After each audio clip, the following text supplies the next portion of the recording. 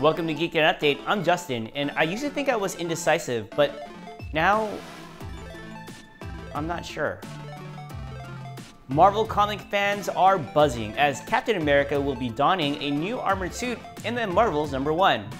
The new suit will feature the durability to re-enter Earth's atmosphere from space, courtesy of Tony Stark, rune-enchanted fire blast gauntlets, courtesy of Doctor Strange, and a butt flap with an American's ass decal, courtesy of Deadpool. Darth Vader #11 has fueled Star Wars fans with multiple theories after it was revealed that Palpatine came into possession of Luke's missing hand after The Empire Strikes Back. But my foolproof theory is that the hand reanimated itself with the Force and became a useful thing for an eccentric family who loves wearing black. Halloween couldn't come any sooner as Disney Plus released a sneak preview for their new special, Muppets Haunted Mansion.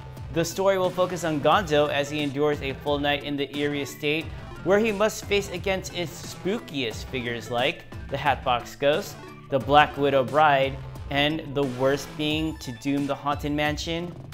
Whew.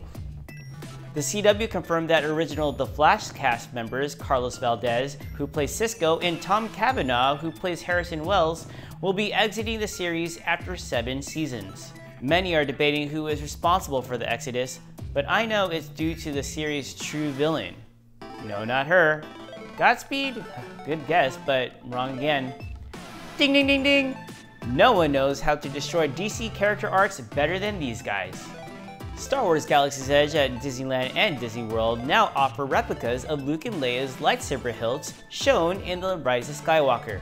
At a low price of $375, I'm sure real fans won't hesitate to buy these, then bury them in the sand for true authenticity.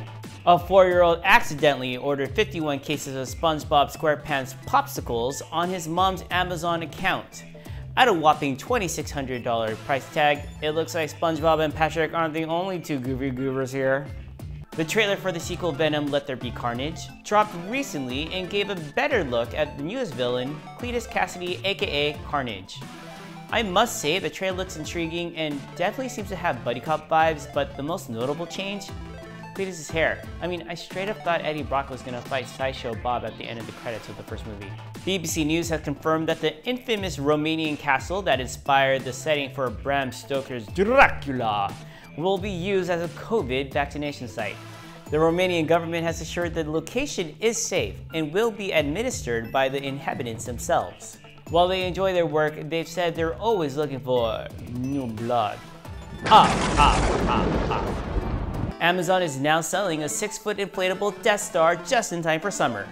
Have a blast using its globe destroyer setting to eliminate rival beach balls. But keep an eye out for any rebel pilots who tried to shoot its exhaust port because it will self-destruct. Funko Games has released a new board game based off the Fast and Furious franchise called Highway Heist. To encourage players to get into character, each game comes with a bald skull cap with a sleeveless tee and an energy drink called Family that tastes like motor oil and beer burps. Oh yeah, I can already feel my testosterone rising and my IQ falling.